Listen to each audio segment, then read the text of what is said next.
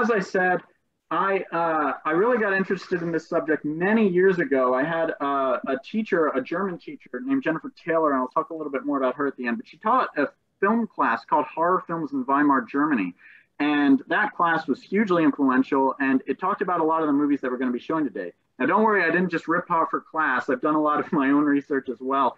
But I think that looking at the making of Nosferatu and this period of time in history, the really interesting question is, if you paid close enough attention to these movies, could you have seen what was about to happen? And so let's talk about that. Let's just get started. So the first thing to understand is that all of these movies are made in the immediate post-World War I era.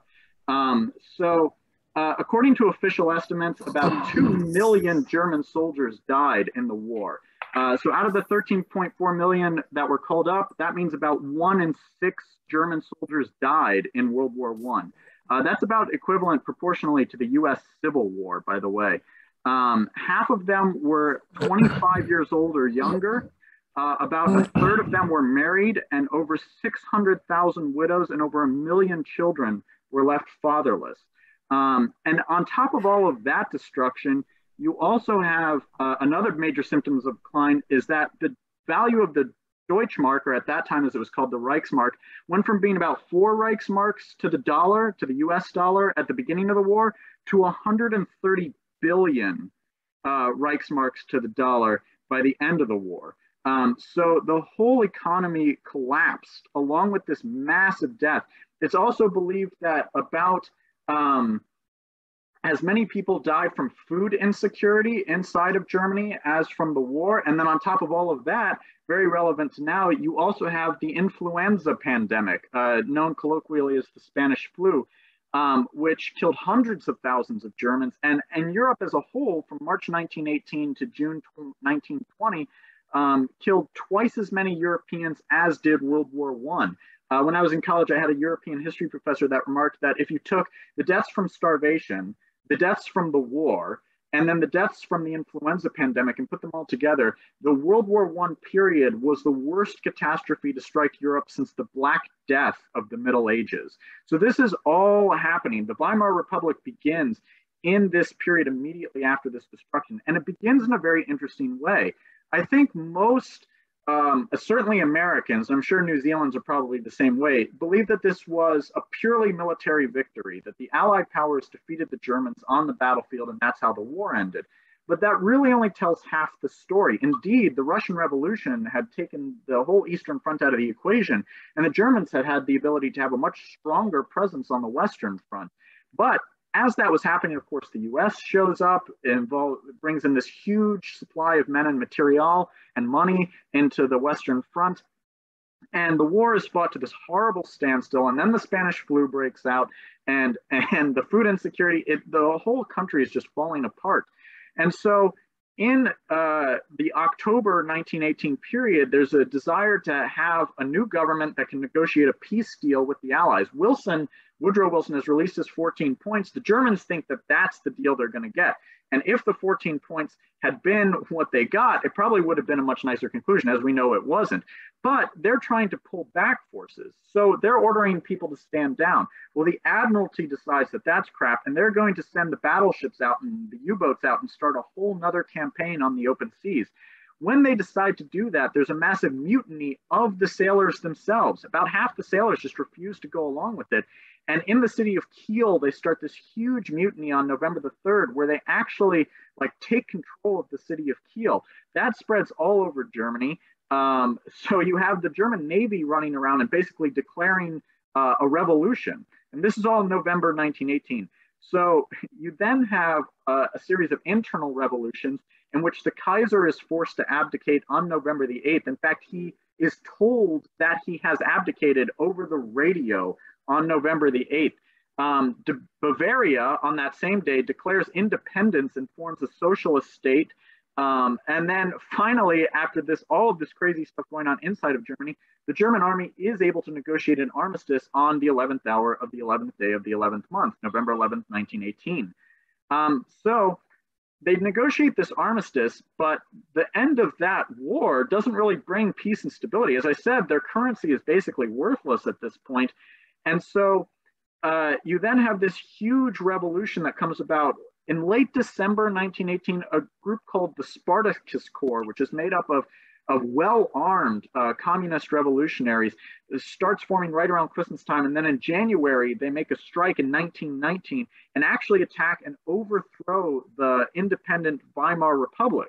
When they do this, they declare essentially a socialist revolution in Germany, but that only lasts for a couple of days because a group of retired veterans form a group called the Freikorps or the Free Corps, who then overthrow the Spartacan revolution, kill the leaders, and bring the Weimar Republic back into power. So all within the course of just a couple months, the Kaiser is overthrown, a republic is established, the republic is overthrown by a communist group, and then the communists are overthrown by the Freikorps, and then the republic comes back. And then Bavaria is still an independent socialist state, all in the middle of this.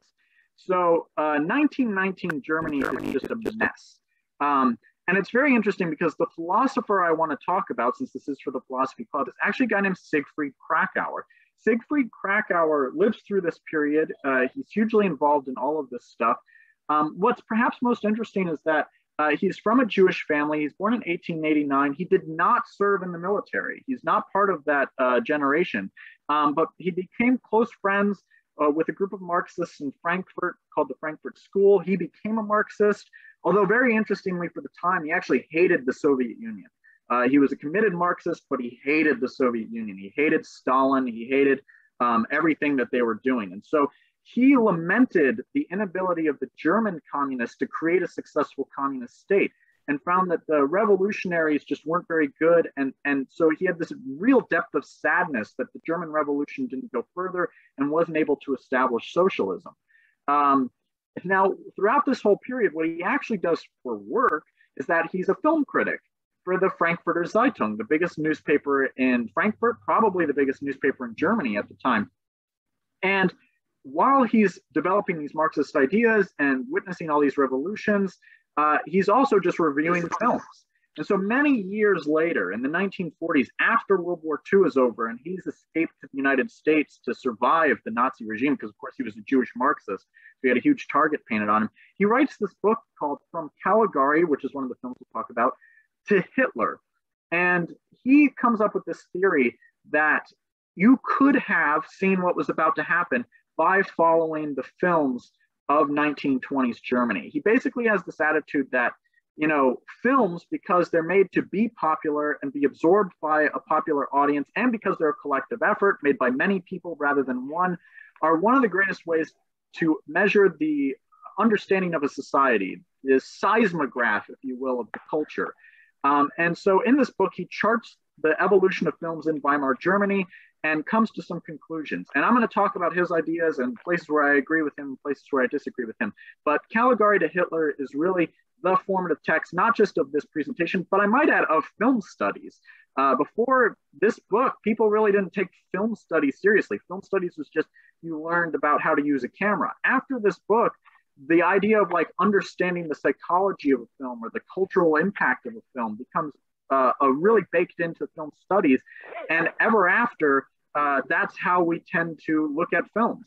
So very influential philosopher. Anyways, let's go ahead and talk about the first movie. I'm going to try to use original posters for all of the films.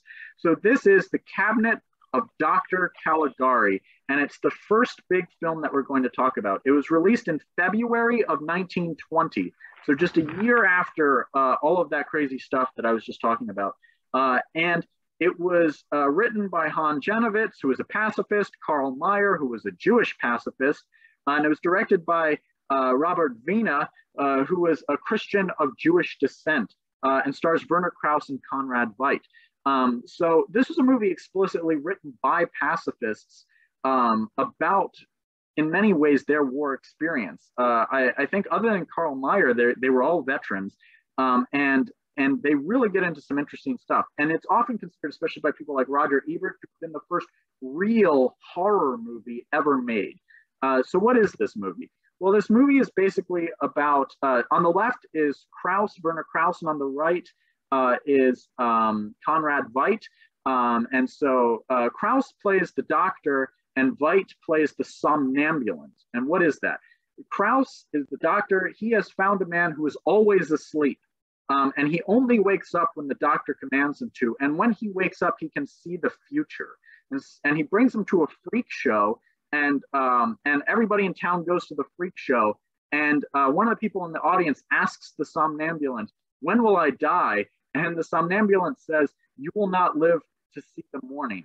And so that's the beginning of the movie. And I'm going to do my best not to spoil these movies, even though they came out 101 years ago, just because maybe you haven't seen them, and they're all free on YouTube. And so you might have a great, silent horror movie film festival lined up as soon as this talk is over.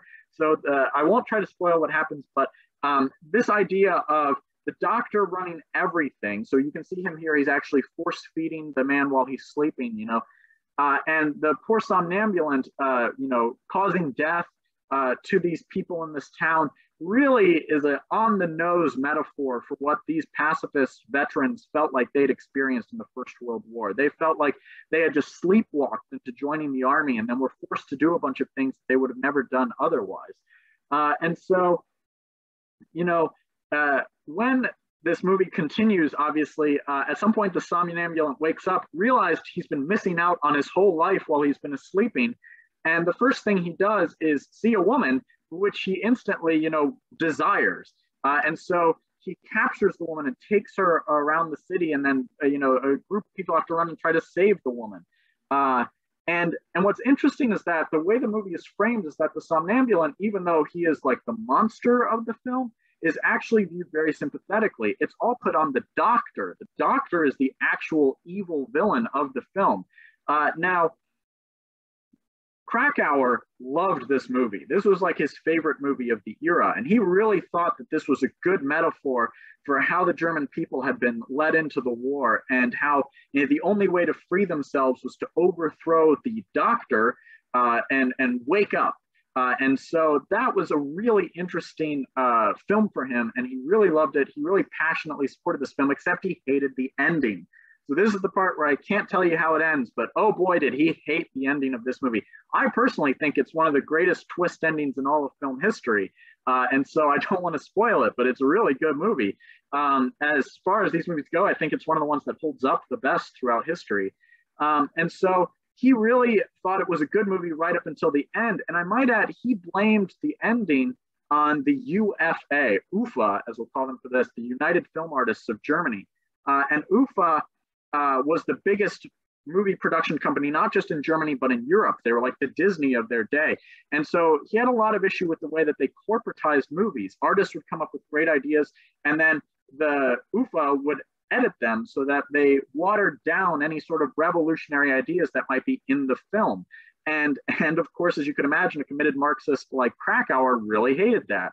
But you can see, again, here's the beginning of horror movies in Germany directly dealing with social issues. The other interesting thing about this film, and you might have noticed this in some of the previous slides, is the set design. So this is what's called German expressionism. And the idea that the world is this sort of nightmare landscape where even just three people having a conversation on a street corner looks in this bizarre nightmare way. And this is style of filming is going to follow the German horror movies all the way through the 1920s. And so I just wanted to talk about it, show this frame from the film. I think it's a really, really good image that really shows what German expressionism is all about. So again, without spoiling the movie, I think it's just a really good one. It's a great murder mystery. It's a great psychological thriller. I think even now it holds up. I recommend it. So on to the next thing. Well, the next thing that happens is that, a month after this movie comes out, you get the Kapp Push. Push is just the German word for a coup. And this one was headed by Wolfgang Kapp, which is why it's called the Kapp Push.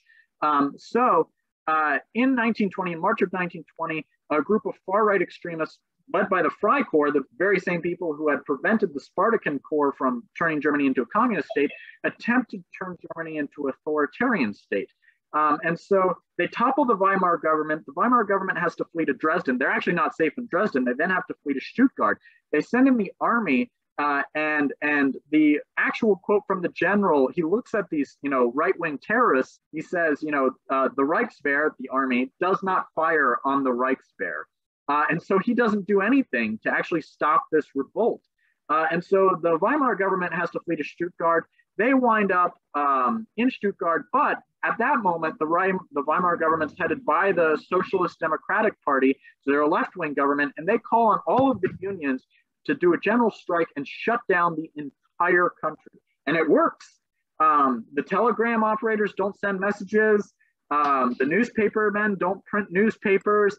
The railroad workers don't run the trains. And so as a result, not only can the Freikorps not actually do anything about their control of the country, they can't do anything at all. They can't even communicate with their members because they can't send a telegram or make a phone call. There's nothing they can do. And so this general strike is extraordinarily effective, and the cap push only lasts for 5 days.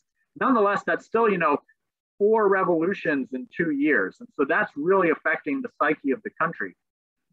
Now, Krakauer, just like his lament at the failed communist revolution of 1919, really hates that the general strike doesn't continue. He says, this was the moment when the people of this country, the workers of this country, could have actually taken control of the country. Once they realized they were so powerful, I mean, there's millions of people in these Freikorps, right? Once they realize they're so powerful that just by not working, they can stop this motivated force, this push, these people well-armed Freikorps, that was the moment they should have realized they could have lived in a whole new country, in a whole new world.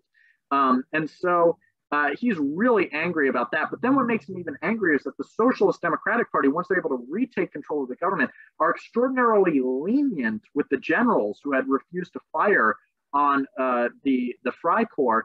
And instead, he uses the military to put down a bunch of communist revolutionaries, including the Ruhr Valley, where once the general strike is over, again, the workers say, well, we don't need to participate. If we're this powerful, we can just, run the Ruhr Valley.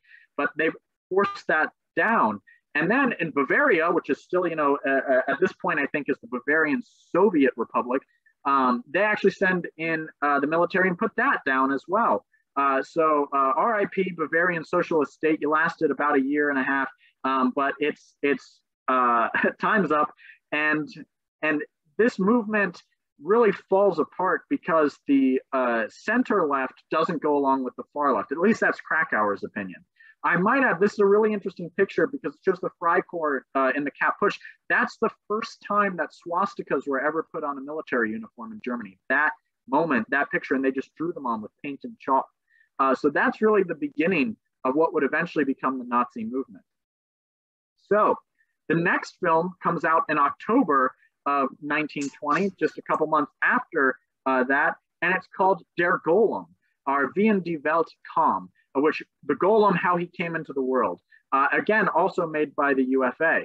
And so Paul Wegener was the director and also the star of this movie. And it was written by a guy named Henrik Galeen. Henrik Galeen is going to show up again. And Henrik Galeen wrote this movie. And he is an interesting guy because he grew up in a Jewish family, but later turned to occultism. And so this movie is kind of a blend of the two things. So this is the opening shot of that film. And as you can see, it keeps with the impressionist modality of having these strange curved buildings, but it also has the stars in the sky. It's a very beautiful opening shot, and the stars are about to align. What the Golem is actually about is about a rabbi who's being oppressed, or the Jewish people are being oppressed in Prague by the king of Prague, or actually the emperor of the Holy Roman Empire. And they're being oppressed, and so they build a clay monster. And this is an ancient, or I guess a medieval Jewish legend that they were just making a film of. And so they're being oppressed by this king. They make a clay monster to save them. The clay monster eventually turns on them. And that's what the movie is about. Again, trying not to spoil a movie that came out 101 years ago. But they put this movie together. They brought in this really interesting guy named Hans Pulzig, who was an architect. And he actually designed a lot of famous buildings around Europe, which are still standing to this day. But they brought him in to be the set designer. And he just made the Jewish ghetto look really interesting and really expressionistic and really beautiful. But it is interesting because when you're watching the film, the Jews in the film, even though the story was written by a Jew and based on a Jewish legend, are very occultist in their outlook. So that opening scene just a frame ago is, the rabbi of the story doing astrology, which is actually expressly forbidden in the Old Testament, and something that an Orthodox Jew would never take part in. An Orthodox Jew would also, by the way, never make a clay monster. But the idea that Jews are occultists, again, for Galeen, he was a Jew and then he became an occultist. That's no big thing to him. But this sort of conflation of Jewish appearances with the otherworldly also serves to sort of other Jewish people in the mind. And this movie is a blockbuster. This movie, sells out every movie theater as the #1 movie in Germany for 4 weeks. And then it goes over to the US and is the #1 movie in the US for 4 weeks. However, of course, because it features this that's the Golem, because it features this incredibly strong Jewish protagonist, it's actually popular among Jewish people. And so it's not viewed as an anti-Jewish film. It's just a film that, while it puts Jews in the foreground, it still gets so many things wrong about their culture that you have to wonder whether or not it did more harm than good.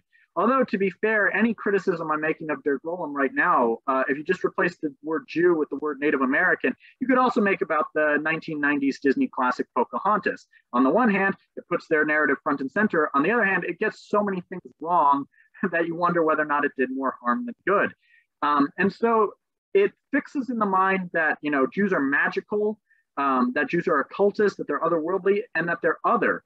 And I don't know if that was the intention of the people that wrote the film, but considering what an outbreak success it is still part of the story of this film. And I might add, there's an undercurrent that the Jews are dangerous because, of course, the Golem flips on the Jewish people themselves. And to be fair, that's no different than Frankenstein or Terminator or Jurassic Park.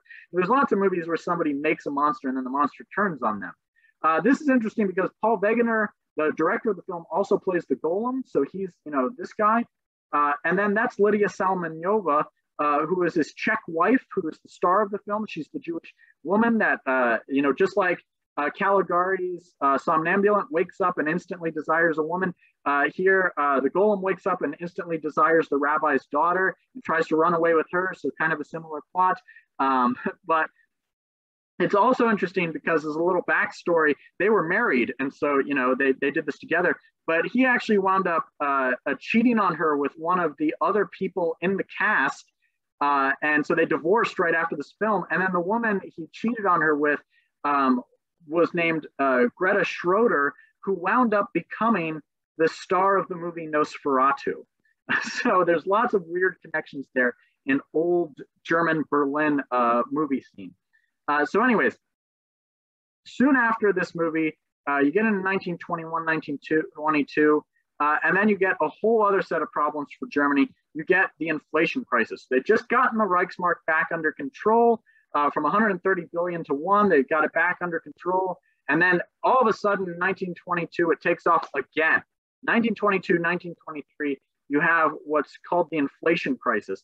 And this time it's even worse. The Reichsmark goes from being, again, a reasonable amount to the dollar to being 4 trillion marks to the dollar. So people's life savings are just completely wiped out in one go. This is a $5 billion mark, although Germans actually count a little bit differently than English language does. So the 5 billion mark is actually a 5 trillion mark in English. And so this 5 trillion mark note is actually worth about $1. So as you can imagine, the economy has just completely gone head over heels. It's just a disaster for everybody involved. But what's also interesting about this period is that it makes movies especially valuable because you can make them overseas where you can get paid in real money and then distribute them overseas. So if your movies break out success in another country, then you don't have to rely on an income of marks, which the value is just fluctuating massively on a day-to-day basis. If you make a bunch of money in dollars, you can just keep the money in dollars or francs or British pounds. And so movies become a huge touchstone for the German industry because they're actually one of those things that they can make money from abroad and bring money in. So in this light, we then get to the hero of the presentation, Nosferatu. So Nosferatu was released in March 4th, 1922. It was written again by Henrik Galeen, who wrote Der Golem. It was directed by F.W. Murnau, who I'll talk about in a minute. And it starred Max Schreck as the vampire, Greta Schroeder, who I just talked about, as the damsel in distress, the Mina character, Ellen, as she's called in the movie, and then Gustav von Wegenheim, who plays Hutter, who's the Jonathan Harker character. And if you can't tell by the fact that I'm changing names around a little bit, that's because it's based on Dracula, and we'll talk about that in just a second. So this is the main movie we're here to talk about. So let's talk about how it was made. So two guys, Albin Grau and Henrik Galeen, get together to make this film. They're both occultists, and they have this desire to make a film about the occult. Albin Grau and Henrik Galeen had both served in World War I. Albin Grau had served really frontline duty on the Eastern Front, and indeed, this actually is beautiful. This is one of his original drawings for how he wanted the movie to look, and as you can see, they wound up doing a pretty good job. So Grau had been a set designer. Galeen had written the script for Der Golem. They were both occultists. Grau was stationed in Serbia during World War I. And Grau came across a man in Serbia who claimed that his father had become a vampire. So Grau's just a soldier. He's listening to the story. So the man tells a story about a string of murders. They go to his father's grave. The grave has an empty casket. They return the next day, and his father's corpse is back, but it's got pointy fangs. And so they actually impale his father's body and burn the corpse. And so this is a story that this Serbian man is telling Albin Grau. And this picture in his mind of this vampire story in combination with his World War I service stays, it lasts. And Grau later says in no uncertain terms that, suffering and grief have shaken men's hearts and have little by little suspended their desire to understand the cause of the monstrous events that had depleted the world like a cosmic vampire, drinking the blood of millions and millions of men. So he really has this on-the-nose interpretation of the war as a vampire. And when you combine that with his interest in the occult, he really has this desire to make a vampire movie. So he finds in him a director, a guy named F.W. Murnau. Murnau is a fascinating guy. I could talk about him all day. I'll try to get the basics though. Murnau was an enlisted man. He fought on the front, the Eastern Front in World War I, initially survived the trenches, and eventually became a member of the German Air Force. And he was up in the skies one day in 1917 when he got shot down. He got shot down over Switzerland, but of course Switzerland wanted nothing to do with any of these people, so they just put him in jail. And he spent the rest of 1917 and all of 1918 in prison until the war was over. And so he had this very interesting war career. But what's perhaps also interesting about F.W. Murnau is that he was a gay man. And he was gay at a time in which that was largely unacceptable. But of course, 1920s Germany was very different from before 1920s Germany. And so a lot of gay people were coming out of the closet and actually trying to campaign for gay rights. Murnau survives the war, but his lover, a man named Hans Ehrenbaum de Galle, was killed in World War I. And when the war is over, Murnau actually goes to de Galle's parents and asks to move in with them and live in his old lover's childhood room.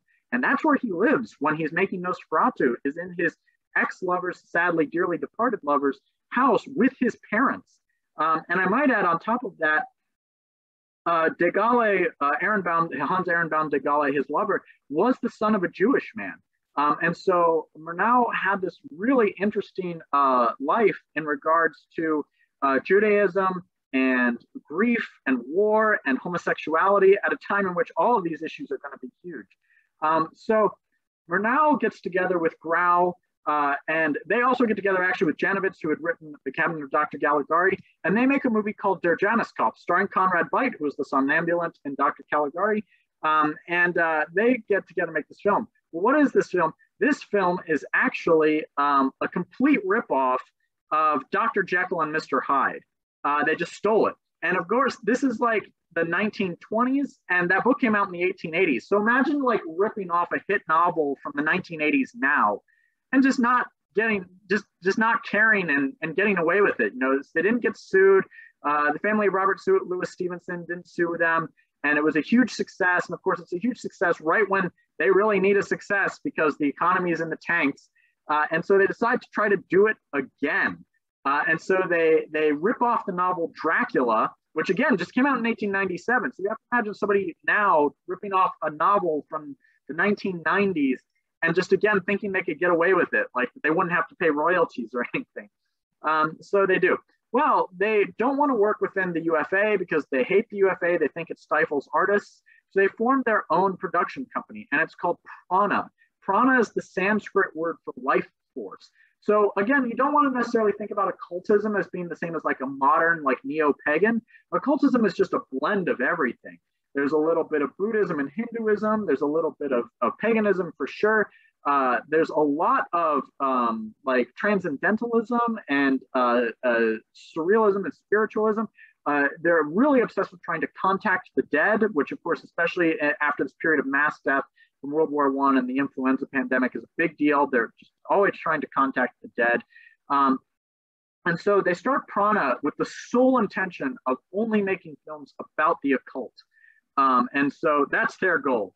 And in the middle of making this movie, or right at the end while they're editing the film, a series of things happen in the occult world. So Alban Grau had originally been invited to join a group called the Ordo Templis Orientis, which was a German offshoot of a lot of these other occultist movements. And it was originally headed by a man named Aleister Crowley. So Aleister Crowley had started a huge occultist movement in England following his belief that on a tour in Egypt, that the actual Egyptian gods had contacted him and given him a prophecy that he was to lead mankind into the age of Horus. It should be noted, Aleister Crowley was not himself a Satanist, but his belief that the primary piece of law that was given to him by the Egyptian gods was that instead of do unto others as you'd have them do it to you, it should be do as thou wilt. That became a huge influence on later satanic movements, especially like Anton LaVey's Church of Satan. But Aleister Crowley himself was not a Satan. He was really an occultist like these other guys. And so he started a group called the Ordo Templi Orientis. And he was invited to Germany by people like Alban Grau. Alban Grau was actually going to make a documentary about Aleister Crowley when he showed up, but things went south fast. And so they had a terrible time in their trip. They did not get along at all. And Crowley attempted to take control of Grau's lodge from a guy named Heinrich Tranker, who was actually the head of the lodge, but failed because they wouldn't let him. And Tranker actually went to the government and tried to get Crowley deported because he was on an improper visa. And so this really didn't sit well with a lot of the people in the Ordo Templi Orientis. And then there was another group, he was the master chair of the Pansophical Lodge of the Orient, a lot of Orientalism going on here. And so the whole lodge fell apart in Germany and they started their own lodge, which is that symbol I showed on the last slide next to the Prana Film logo, called the Fraternitas Saturni, the Brotherhood of Saturn. And so now that Tranker and Grau have formed their own lodge and they've kicked out Aleister Crowley, their occultist ambitions continue, but in a different form. And as we'll see, they don't turn out as well as they'd hoped. So that's what's going on in the making of this film. These are the guys that made this film. That's the film they made, or how they made it. But okay, now that we've talked about how they make the film, what is the film? So let's first off start with the title. The word Nosferatu does not appear in any language until the novel Dracula. The novel Dracula is the first time the word Nosferatu is ever written down. Bram Stoker wrote it down. It's believed that Bram Stoker got it from another source, probably his Transylvanian legends book, and then just misspelled it. It might come from the Romanian word nesuferet, which means troublesome, or my personal favorite, it might come from the Greek nosophoros, which means plague bringer. And this is another one of Grau's original drawings right here for how he wanted the film to look. So that's where the title comes from.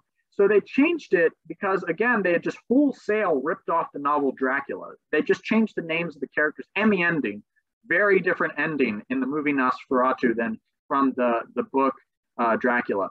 But as I said, it's taken from the novel Dracula. So scene for scene, I mean, like, for instance, if you're familiar, there's a scene in the novel Dracula, I believe it's chapter 7 actually, where one by one Dracula picks off everybody on a boat called the Demeter. In the movie, that's exactly what happens. It's the same story. Nosferatu picks off people one by one on a boat, and it creates one of the most iconic shots in film history. I love this shot. And so they're taking things from the novel Nosferatu, putting them in film, hoping they'll get away with it. They changed the vampire from Count Dracula to Count Orlok. Harker is Hutter, Mina is Ellen, Van Helsing is Bullbear. I mean, they're really not trying hard here. And so they're doing this point for point in the film. What's also interesting is that they wanted to keep the German expressionist motif going, but Murnau is a huge fan of nature. He's a real naturalist, and so he wants everything to be natural. And so instead of building these elaborate sets, he just goes to real places that look weird and film them. So these are real houses in the German city of Lübeck, but they're actually slanted in real life because they were poorly constructed. And so this is where Nosferatu makes his house in these slanted houses, but they're real houses. And so they're keeping the German expressionist motif, but using natural settings. And indeed, Murnau views this as an opportunity to do like a nature documentary. And so there's scenes in the film where they do a slow motion filming of a Venus flytrap eating a fly. It's really one of the more interesting scenes in the film. And it's actually just because Murnau loved nature so much and wanted to basically have a miniature nature documentary in the middle of his vampire movie. There's another great scene where they rented a hyena from the Berlin Zoo and had it chase a bunch of horses to scare the hell out of them. I might add, it's really like the horses were in one paddock and the hyena was in another, so it's not like the horses were in any danger. Just in case you were wondering whether or not any animals were harmed in the making of this film, yes, that one fly, but no horses.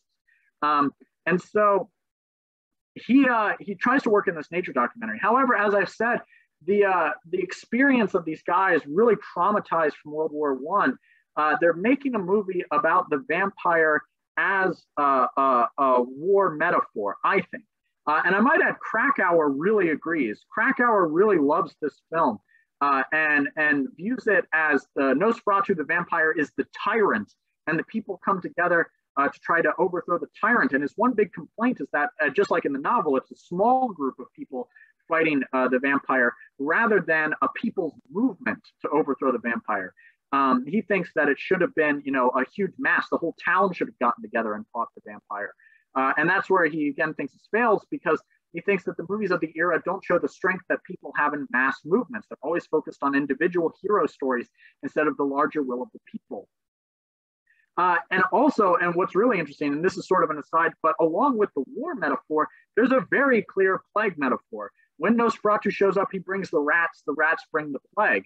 And so there's even this is one of the stills from the English translation of the film, and this is in German as well if you watch in the original German, where the mayor makes an announcement that any ill or plague-stricken people should not be seen on the streets and cannot be taken to the hospital. They must remain in their homes because, that's what they did during the flu pandemic. They had to stay in their homes. There's actually a scene where somebody says, stay in quarantine, stay in your homes. And it's absolutely fascinating, especially having, come through the COVID pandemic, that this was still present in their minds at this time. What's old is new. And there's this great scene where they're carrying coffins down the street from all the people that have been killed by the plague. And of course, they've really been killed by the vampire, but they just believe it's a disease. And this scene would have been so familiar to the people of Germany in that time, watching, day after day, people coming out of the hospitals, coming out of their homes in coffins. And so you can really see the tragedy of the war and of the flu pandemic worked into this film. So although it's a fantastical film, it is very real to the people that made it. And so that's what's actually in the film. That's the basic plot of the film. It's Dracula. Jonathan Harker goes to Dracula's castle to sell him some land. Dracula comes to live in the house that he sold him. He winds up killing people throughout the city, innocent people, and then a small group get together to fight the vampire away. Although, again, I will try not to spoil this movie that came out 99 years ago. So if you haven't seen it, you should watch it. I think it's a good one. It holds up. So that's how it was made. That's what was in it. Now, what was its reception? What happened when it came out? Well, the first thing is that they threw a ball for it. They threw this giant ball for it. It premiered on March 4th, 1922. And when they premiered it in the zoo. So this is actually the Berlin Zoo. This is what their zoo looks like. It's just extraordinary. They have a giant screen come out. They had Max Schreck, who played the vampire, give a speech at the beginning. They had an intermission with dancers. They had a costume party. People showed up in costume, although very specific costumes. You dressed like you were an 1830s German. It's not like everybody brought their own costume. I'm dressed as a Ghostbuster right now. As you can see, I wanted to dress up for my Halloween lecture. But you couldn't show up dressed as a Ghostbuster. You had to dress up as an 1830s German. So that was the costume party, because that's when the movie takes place, in 1838 in Germany. Or actually, technically, in a German town in Sweden, which is also an interesting aspect. And indeed, the party cost more than the movie. So when they threw this gigantic party, they actually spent a ton of their budget just on the party. And so initially, the reviews were good, the reception was good, but of course, what happens, as I said earlier, that inflation crisis. So all of the money they made in Germany, all the money they spent just goes down the hole. And then whatever money they make in Germany, it just is worthless. They're hoping the movie is going to be a big international success, but of course, they wholesale ripped off the entire story from the novel Dracula, only 25 years after the book came out. So Bram Stoker died in right before World War I, 1912, 1913, I want to say. Yeah, I think 1912. But his wife, Florence Balcombe Stoker, was still alive. And, Bram Stoker's book sold well, but she's still just struggling to make ends meet off of the royalties from the book. So when she finds out that they've attempted to make this hit movie in Germany without paying her at all, she's livid, and she gets the Writers Guild together and they sue the pants off of Prana Films. And I might add, they don't actually get any money from Prana, but Prana, between the inflation crisis and their inability to show the movie in a bunch of places because of this lawsuit, and their ongoing legal fees, goes bankrupt. The whole studio just goes bankrupt. They only ever made one movie. That movie was Nosferatu. That was it. Eventually, Florence Balcombe Stoker wins the case, but it's many years later, and she doesn't ever see a penny because Prana's gone bankrupt. So she actually orders the film to be destroyed. And the only reason we're able to watch this film today is because a couple of movie theaters didn't go along with it. And it's really interesting because the film eventually has a second life in 1929. And its premiere in New York, where somebody just saved an English language version, played it in New York. The film catches fire, it becomes hugely popular, and then it inspires a revival of Dracula. And then they make Todd Browning's Dracula in 1931, which actually does get film rights and gets the Stoker family their long overdue paycheck. And makes the novel in turn super popular. So, she fought this huge legal battle with them, and I think she was justified because they did just steal her husband's novel. But on the other hand, it was thanks to this movie that the novel actually became the eventual classic that it is now. Anyways, that's the release, the making, the film, the release of the film. Okay, so now the real fundamental question of this presentation. Could you have seen the Nazis coming from watching this film? This, of course, was Krakauer's theory in his book, From Caligari to Hitler. He gives Nosferatu a free pass because he thinks it's a film about fighting tyranny. Not a completely free pass because it doesn't acknowledge people's movements, but a free pass nonetheless. However, other authors don't. So the question is, was Nosferatu an anti-Semitic film? Did it have anti-Semitic overtures? And so this, for instance, is a side-by-side. That's the vampire, Count Orlok, in profile. This is an anti-Semitic cartoon that was published in 1919 advocating the stabbed in the back myth, that the German army lost the World War I not because of all these other things, but because the Jews had secretly plotted against them and made their lives miserable. And as you can see, the actual vampire creature kind of looks like an anti-Semitic stereotype with the very large nose and the forehead and all this other stuff. And I think a lot of people that were, and again, this cartoon came out before the movies. So, a lot of people would be looking at this and saying, oh, this is so obvious. But on the other hand, the whole reason they hired Max Schreck was because, according to Murnau, Schreck was the ugliest man I'd ever seen. So to agree, this is just what he looks like. Bat ears are fake. The shaved head is fake. The makeup is fake. The nose is a little bit elongated. The teeth are obviously fake. But, you know, this to him is just a monstrous looking man. There was no desire for them to make an anti-Semitic film. Again, the original writer of the film was Jewish. Murnau had been in love with a Jewish man. He himself was a gay man. There's nothing about any of these guys which screamed fascism. So then the question becomes, did they make an anti-Semitic movie by accident? And this is where a really interesting author named Patrick Hogan says, yes, in the strongest possible terms, they did. So I want to actually start with this character, Knock. Knock is played by an actor named Alexander Granach, which I think is interesting. And Knock is the real estate agent who's in league with Nosferatu to try to basically, feed Hutter, the Jonathan Harker character, to Hutter. And so, or to Count Orlok. And so it is interesting that sort of the villainous real estate salesman is actually played by Alexander Granach, who was a Jewish actor from Poland. And so they were really good friends, by the way. You know, Murnau just thought he was giving a really good actor a really good part, but the one guy that's played by a Jewish actor in the movie is, you know, the shisty real estate agent that's trying to swindle somebody. And I think that that has a huge knock-on effect. Now, what's also interesting is that towards the end of the film, the people think that Knock is the cause of the plague, and so they blame him, and they chase him down in a lynch mob and try to get him. Again, no spoilers. I won't tell you what happens next, but that scene is definitely played for sympathy, where Knock is viewed as an insane man who's been betrayed by Count Orlok, just the same way Renfield was betrayed by Dracula. And so he's a character of sympathy who's being unjustly targeted by a mob. So from a strictly filmic standpoint, the text of the film would say, no, this is wrong. Like, they're treating this victim poorly as a lynch mob. But from the point of view of a lot of other people, okay, your one Jewish character is a swindler, and then the mob goes after him, and it's kind of justified because he actually is in league with the vampire.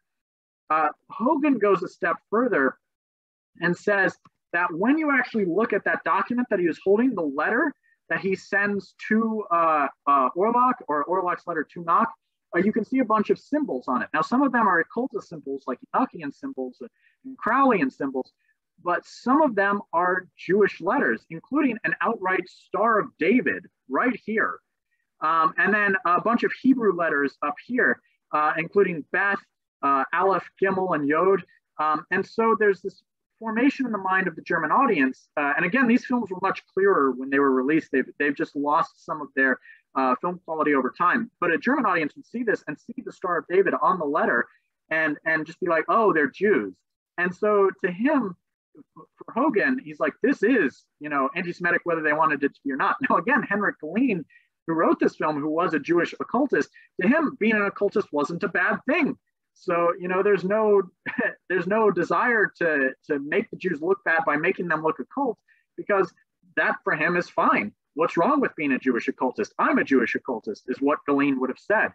However, for the minds of most people watching this film, the people trading in occult symbols are the vampire and the swindler. So if those are the guys sharing occult symbols, then why would you frame that as a positive? These are obviously the villains of the movie. So, you know, in this moment, there's a lot of back and forth. Who's making the best point here? Siegfried Krakauer, who is himself a Jewish German, did not view this film as anti-Semitic. Other people, like Hogan, like many other people, do view this film as anti-Semitic. So the question isn't what was the author's intention, because I don't think their intention was to make an anti-Semitic film, but what were the knock-on effects of this film? So as I said, the movie didn't do as well as it could have. It wasn't super popular. So how much influence could it have really had in terms of Nazi ideology? Like, were Nazis watching this film and were they inspired by it? And the answer to that question is a hard yes. One of the people at the premiere of Nosferatu on March 4th, 1922 was Julius Streicher. And he would go on to found the magazine / newspaper Der Stürmer. And Der Stürmer, the Storm, was the Nazi propaganda rag of choice. It was how they got their message out.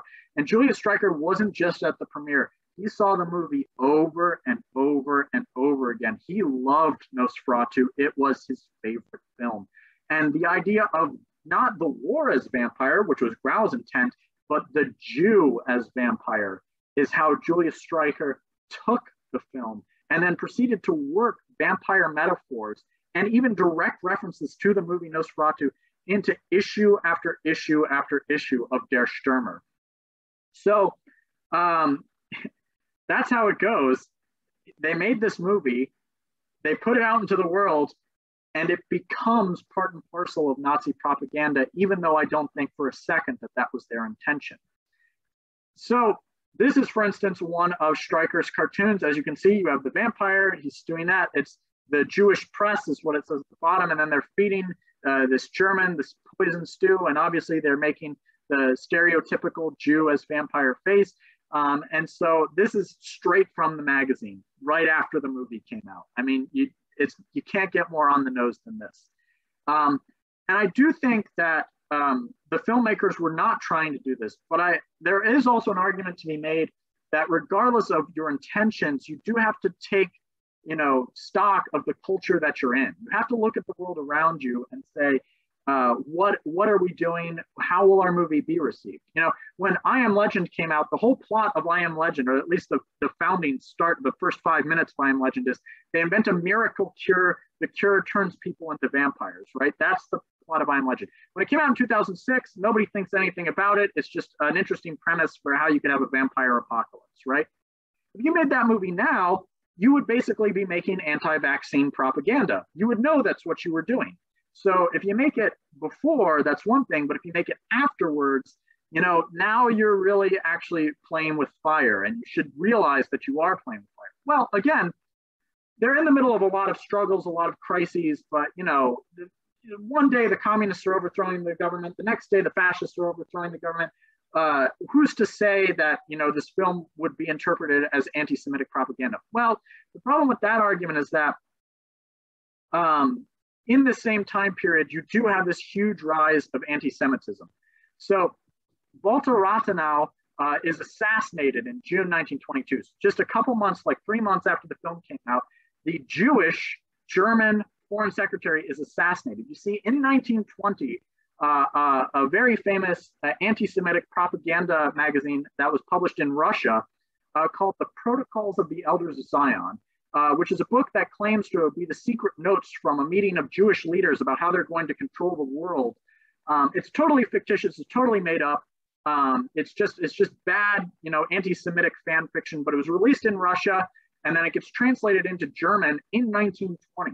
Becomes a very commonly bought book, maybe not a bestseller, but it is, a lot of people buy it.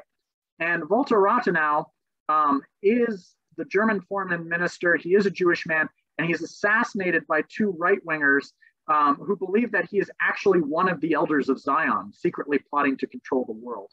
And so this is all going on when this movie is being released. And indeed, in 1923, a year after the release of the film, you have the beer hall push. And this is an attempt by at this point, the actual Nazis to overthrow the government of Bavaria and Munich. 2,000 Nazis gather to try to overthrow the Bavarian government, which is now, of course, under the general federal government of Germany.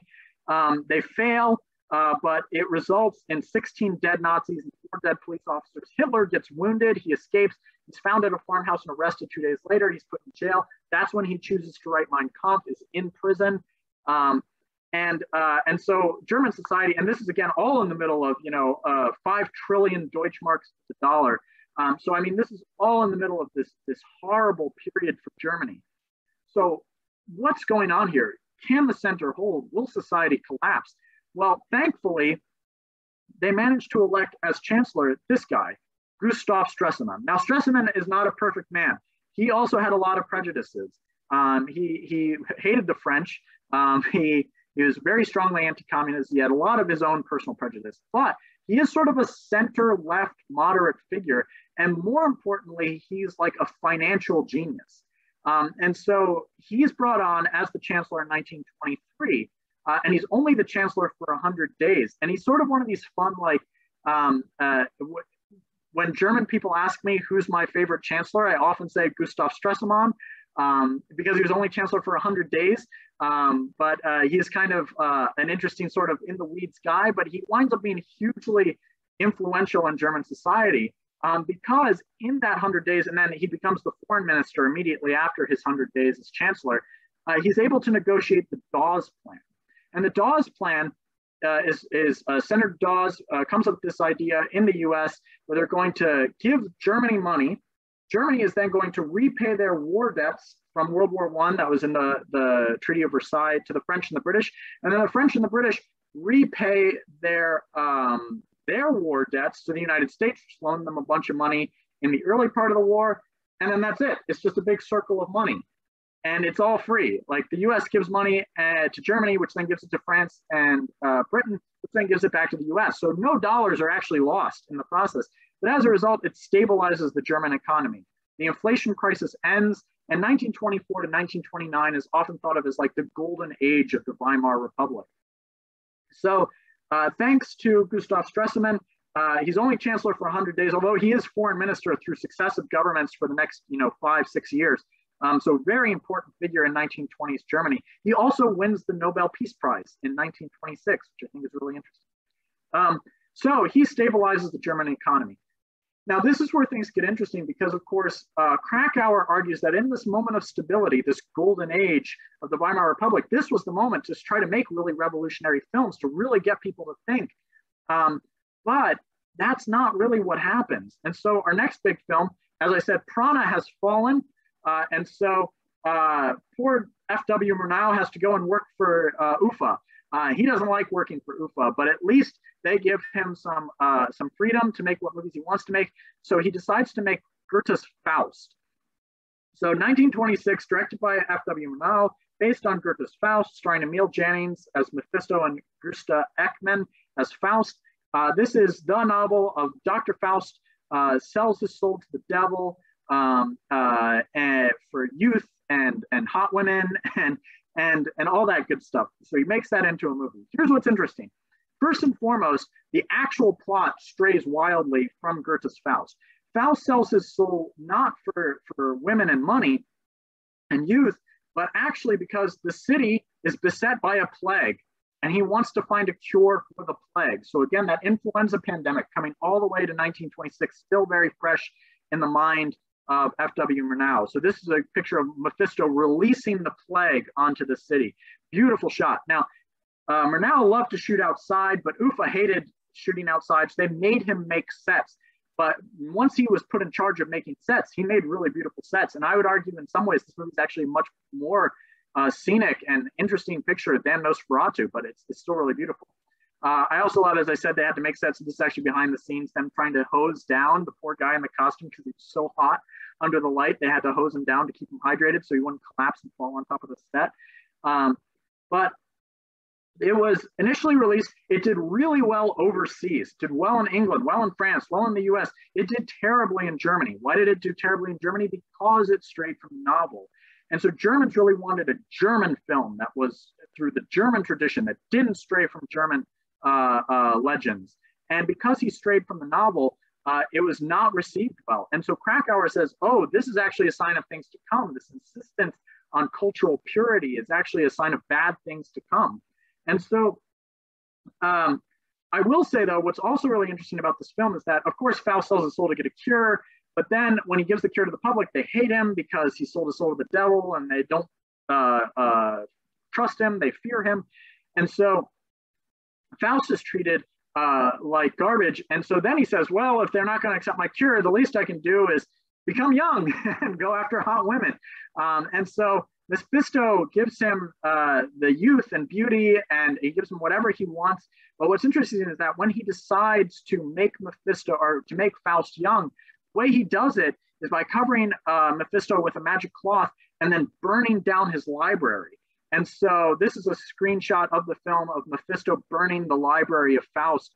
And so the idea that burning books gives Faust his strength, and that this is an evil thing to do. Burning books is evil, and it gives evil people strength.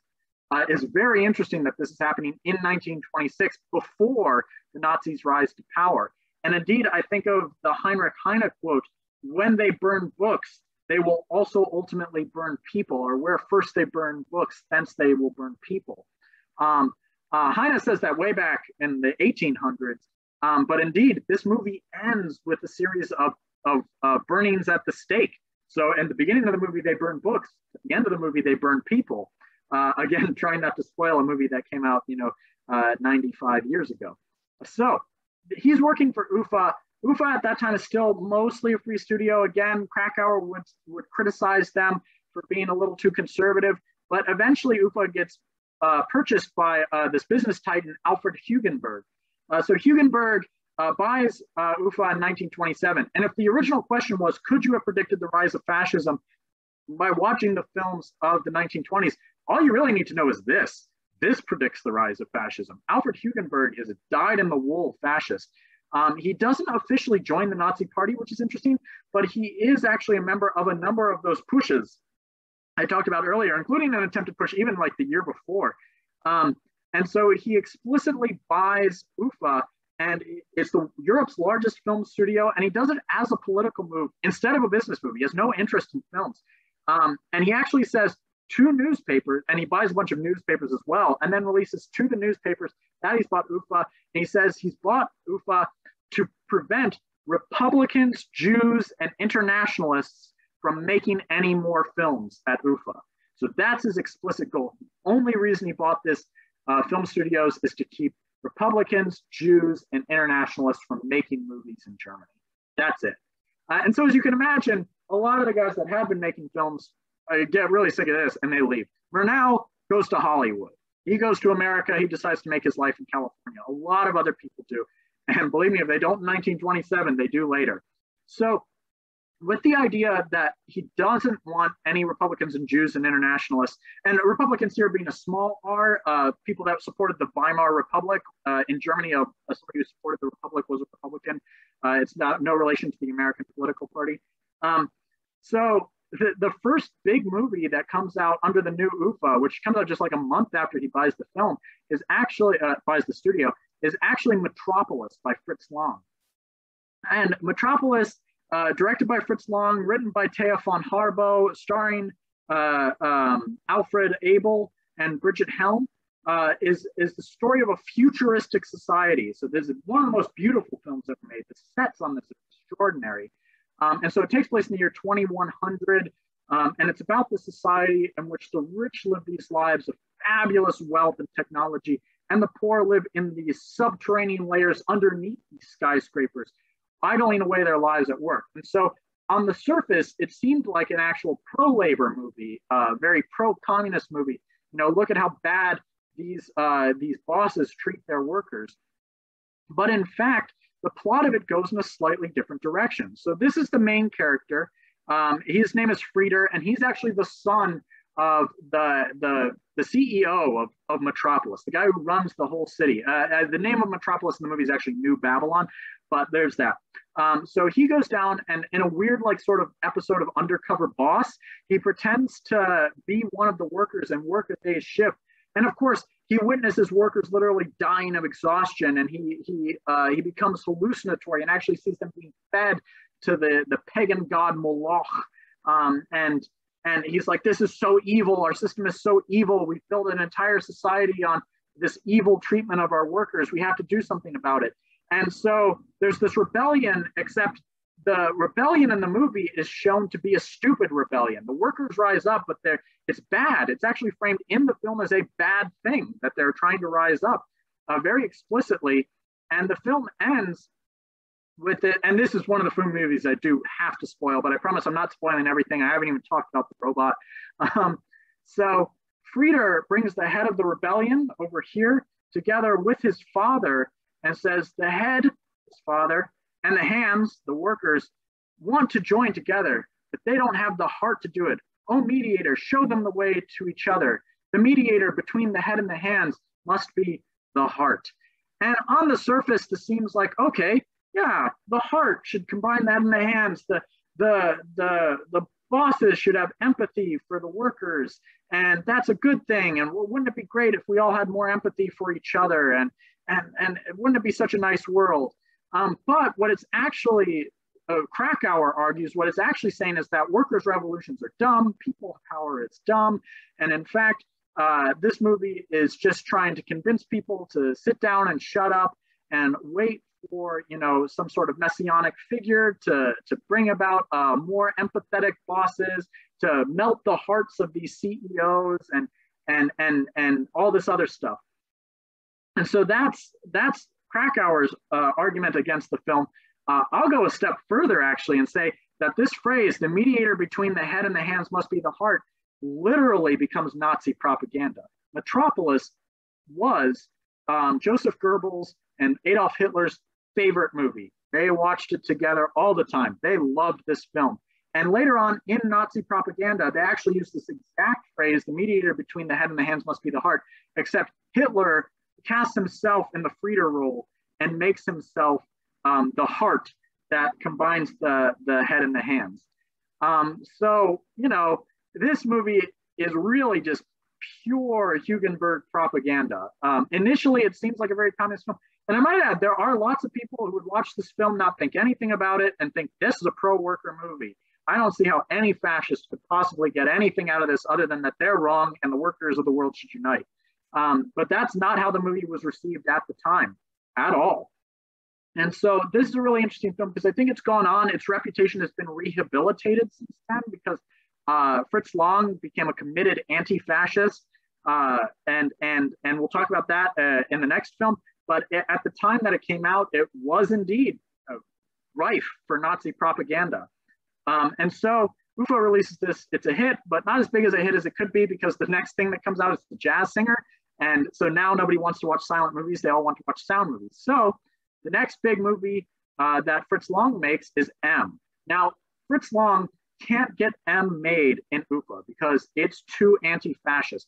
He feels terrible about Metropolis being used in the way that it was.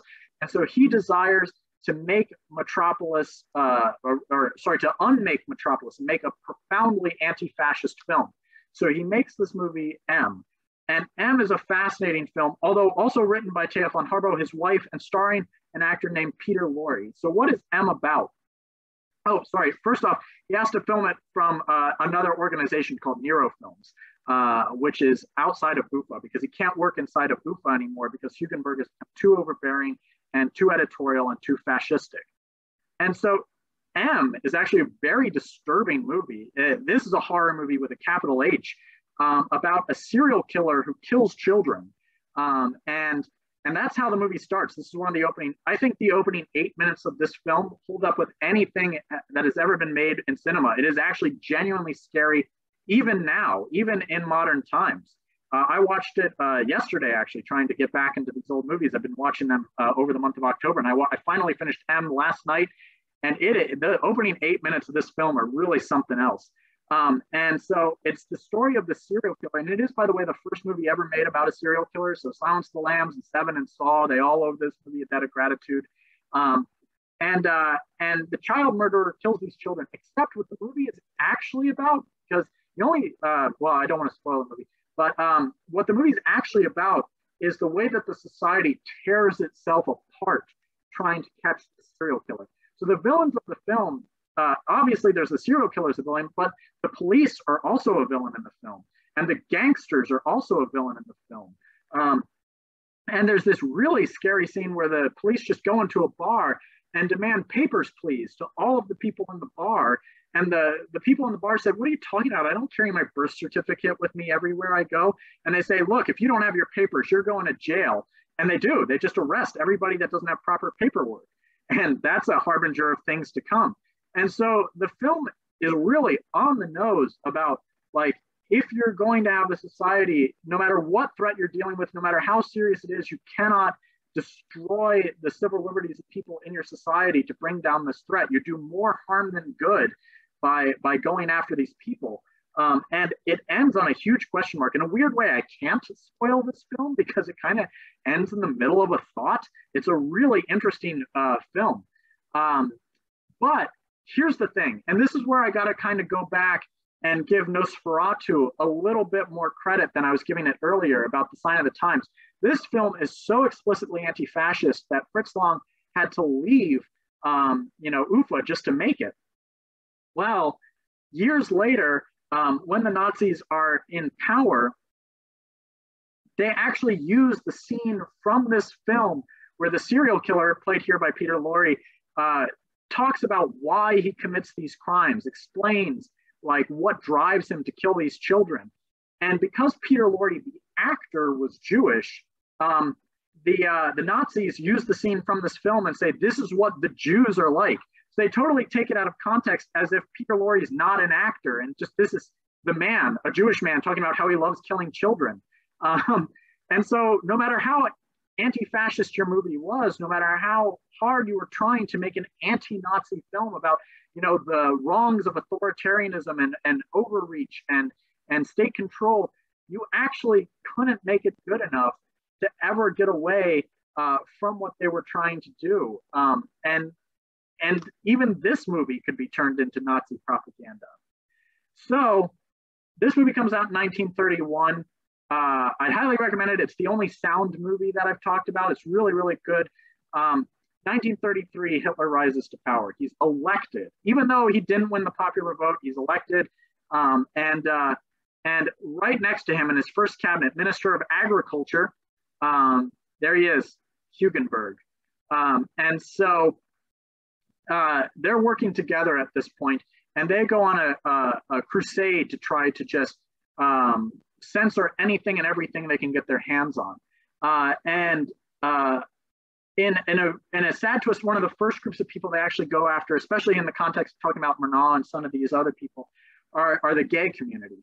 And so these book burnings, you've often seen huge pictures of book burnings, and they're burning all kinds of books. They were burning the books of Albert Einstein because he was Jewish. Didn't matter that it was about physics, they're burning those. But one of the first things they go after is the Berlin Institute for Sexual Research, which was actually a safe haven for LGBTQ people at the time. So in May 1933, only 3 months after Hitler is elected, the Berlin Institute for Sexual Research is attacked for being un-German. The mob hauls out its entire library and burns the books, and its acting head is arrested. And that's what you're looking at, them burning the books from the Berlin Institute for Sexual Research. And to think, in 1929, they came this close to actually legalizing homosexuality in Germany. Like, it was recommended by a committee in Germany that homosexuality should be legalized. At that time, it was illegal to be gay. About 6% of the population of Berlin was openly gay. So, I mean, this is a really interesting time in German history, and it all just gets destroyed by the Nazi rise to power in a very sad turn. And in fact, even some of the Nazis were gay. Ernst Röhm, who was the head of the Brown Church, is actually a gay man. And in 1934, on November 8th and 9th, they have the Night of the Long Knives, where the Nazis go in and take all of their own people that aren't ideologically pure and kill them. And Ernst Röhm, the head of the Brown Shirts, was a gay man, and they actually executed him, allegedly for being gay, although possibly because he also rivaled Hitler for power. And the average German just viewed this as anti-corruption measures rather than an assault on civil liberties. And so once you get into 1934, I mean, it's all over. They ban just about all the movies I was talking about. I might add 1943, they released a pamphlet called The Jewish Vampire Brings Chaos to the World. So Stryker never let go of the vampire metaphor. He kept on using it all the way through the war. But the actual movie Nosferatu couldn't be shown because it was viewed as occultist propaganda. Murnau didn't live to see any of this. He died in a car accident in California, veering off the highway on Route 1 or Highway 1 in California, which if you've ever been on it, is along the seacoast. And he veered off the road and died. He was buried in Germany, though. Some of his other associates weren't as fortunate. I say fortunate, obviously he died, but Max Schreck also died before the war. But Albin Grau had to flee Germany for being Jewish. He was able to make it out. Siegfried Kracauer obviously fled. Albin Grau made it to Switzerland in 1936 when occultism was banned. He was still part of the Fraternitas Saturni, and the Fraternitas Saturni was banned. and he had to flee to Switzerland. He eventually moved back to Germany. A lot of other people didn't. He moved back at the end of the war. Conrad Veidt had to flee. If some of these actors look familiar, Conrad Veidt and Peter Lorre both had to flee. They both wound up being in the movie Casablanca, which I think is fascinating, and any number of other people. Fritz Lang had to flee. In fact, Goebbels approached him and asked him to direct a film for the Nazis. And he said, well, you know, my grandparents are Jewish, right? And he said, no, I didn't know that. So that day, he went home and got all this stuff together. And a couple months later, he stole his wife's jewelry and fled across the border to France with the money he got from his wife's jewelry, because he was worried emptying his bank account would cause suspicion that he was obviously intending to flee. And so Fritz Lang makes it out. Don't feel too bad for Thea von Harbo. She becomes a committed Nazi and makes Nazi propaganda films throughout the rest of the war period. Paul Zig, who designed the sets for Der Golem, is accused of cultural Bolshevism, and it also has to run for his life. He eventually dies of an embolism while on the run from the Nazis in Turkey. It's also really sad to me that in modern times, the word cultural Marxism has made a comeback, when that's literally something the Nazis accused and imprisoned people for in the 1930s and 40s. So, you know, what's old is new.